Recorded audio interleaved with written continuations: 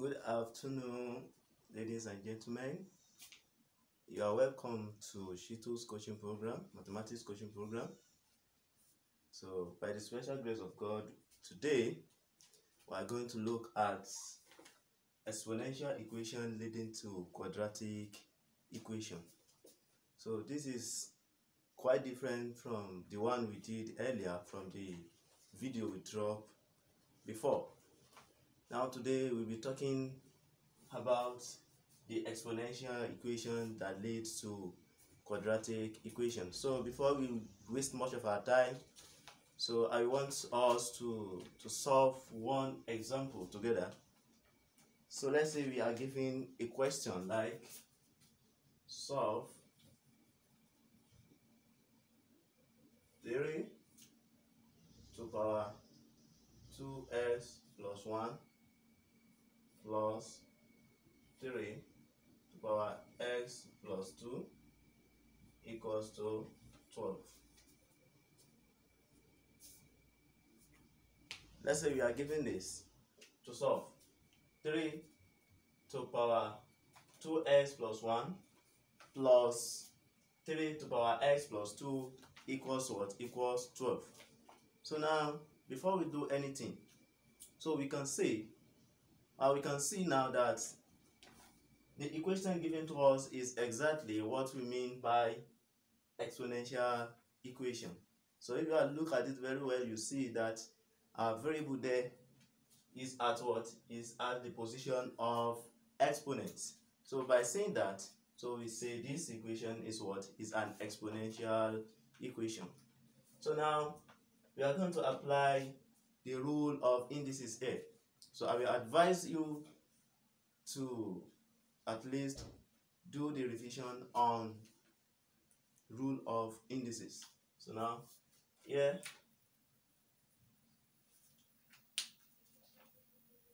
from the first and the second terms of this equation, so we'll try to rewrite this by the rules of indices. That is, the first term here can be written as 3 to the power 2x multiplied by 3 to the power 1, and also this one also can be written as 3 to the power x times 3 to the power 2 equals to 12.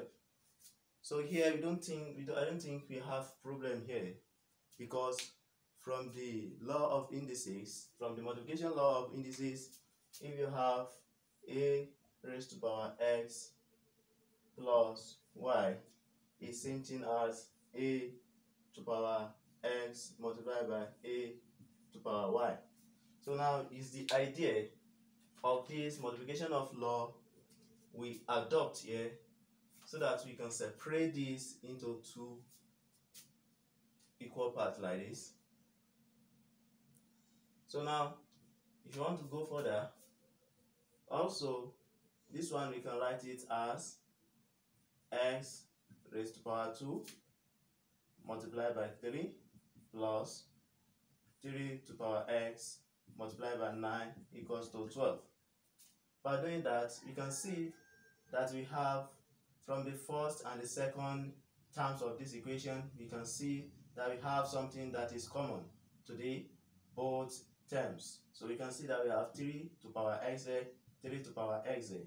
So we now let that 3 to the power x be, let 3 to the power x be equals to another variable, which is y, which means anywhere you see y from this equation above, you replace it with what? With y.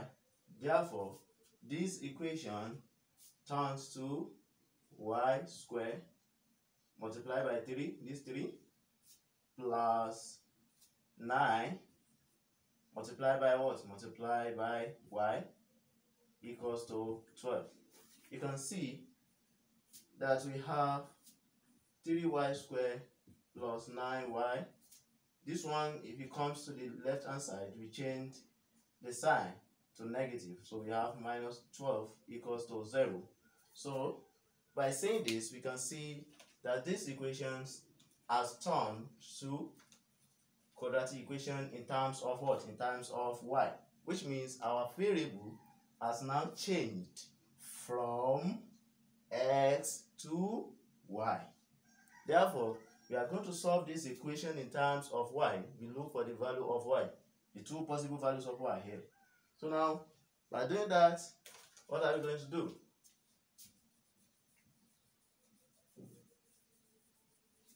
From there, so this equation, let's call this one equation 2. So now this equation, we are now going to divide through, as in to reduce this equation to what? To simplest form, that is by dividing through by 12. So here if you say 3 y squared over 3 here over 3 over 3, which means the equation 2 will become y squared plus 3y minus 4 equals to 0. So we have equation 3 now. So from here, we now use the simplest method. No, the simplest method we use while solving quadratic equation, and the simplest method here is what? Is factorization method. So we're going to look for the two possible factors of minus 4 while looking for the sum of what? Of this middle term, which is 3y. So if you want to look at that, so we have y squared plus 4y minus y will certainly give us what? Plus 3y, and minus 4y times minus y, or minus 4 times minus y will give us what? Will give us 4 equals to what? Equals to minus 4 equals to 0. So from there, we are going to group this into 2 like this. So we look for the common factor here. The common factor here is what? Is y plus 4 minus, what is the common factor here? Minus 1. You bring it out, y plus 4 equals to 0. Can you see that? So from here, we can see that we have something that is common here, y plus 4, y plus 4. So try to bring y plus 4 outside, remain y inside, minus 1 equals to what? 0. So from here, we can have y equals plus 4 equals to 0, or y minus 1 equals to 0. So you try to make y the solution formula here. You try to make y the solution formula here. So we have our y to be equals to minus 4, or y to be equals to 1. So now don't forget that we are not looking for the value of y. So because from the question given to us, what we are looking for, the variable given to us from this is what? Is x. Is what? Is x. Therefore, our solution is not what? Is not yet solved. So from there, we are going to start by recalling that from here we've already said 3 to power x to be what? Be y. So therefore, now go back. You go back.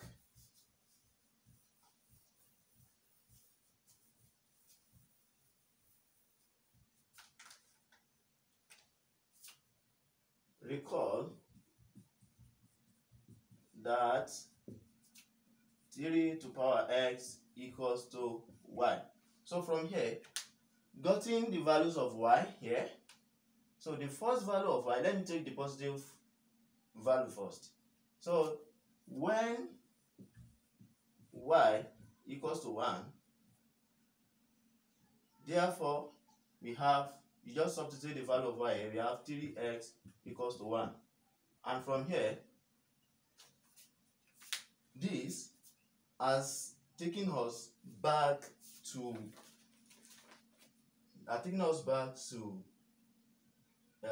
exponential equation leading to what? Leading to one value, that is, we get the value of x to be what? To be 1, to be 1. So now from here, what do you do here? You will try to write this one as what? As base 3. So if you want to write this one as base 3, you have 3 to power x equals to 3 to what? To power 0. Now you can see the power 3 to power 0 will still give us what? 1, because from the law of indices, any number raised to power 1 give us what? Give us any number raised to power 0 give us what? Give us 1. So now that's what we have from here. Since the bases are equal, automatically our exponents will also be what? Will also be equal. So we have x to be equals to what? X to be equals to 0. We have x to be equals to what? X to be equals to 0. And when y equals to minus 4, then we have 3 to power x equals to minus 4. So the second value of x is what? Is invalid. That is, no solution for this because we don't have negative base. So that is the reason why this one is what? Is invalid. That is, no solution. Therefore, the possible value of y is what? Is just x equals to 0. It's just x equals to 0. So from here, since we got the possible value of x to be 0, so we now want to check whether the possible value of x we got is what? Is true for this equation given to us. So now if you want to check. So write down the equation given to you, plus 3s plus 2 equals to 12. So we want to check whether the left hand side will be equal to right hand side when you put the value of x back to this equation. So let's do it together. We have 3, 2, 0 plus 1 plus 3 to power 0 plus 2 equals to 12. So from there we have 3. 2 times 0 is 0 plus 1 plus 3. 0 plus 2 we have what? We have 2 equals to what? Equals to 12. So from here, 3, we have 3 raised to power what? Power 1 plus 3 raised to power 2 equals to what? Equals to 12. 2 raised to power 1 is 1. We have 3 raised to power 1 is 3 plus 3 raised to power 2 is 9 equals to 12. So 3 plus 9 is 12 equals to 12. Therefore, our answer is very correct because LHS is equals to RHS. That is, left hand side is equal to right hand side. So that is how we solve exponential equation leading to quadratic equations. So this is where we are going to stop for today. So if you have any question pertaining to what we have here, so please drop your question there and the comment box there to try to ask me any questions you want. So in the next video, so we'll be likely to solve or to explain more concerning this. Thank you.